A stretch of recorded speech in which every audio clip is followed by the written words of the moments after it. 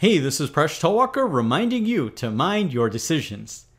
This viral math meme is breaking the internet and getting a lot of media coverage.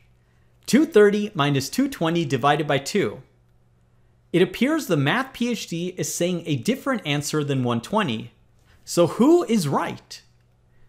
We can evaluate this expression using the order of operations. This is commonly referred to as PEMDAS or BODMAS. So first, we're going to evaluate the division.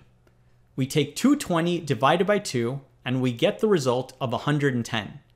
We then evaluate the subtraction of 230 minus 110, and we get the answer of 120. And this is, without a doubt, the correct answer to this expression. Now you could evaluate it from left to right, but that would be the wrong way. Some people might do 230 minus 220.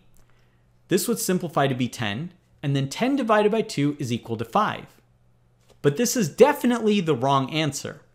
So the confusion is, why is the math PhD saying the answer is 5? Well, if you look closely, the math PhD is not saying the answer is 5. The math PhD is actually saying 5 exclamation point. This is a mathematical notation for factorial.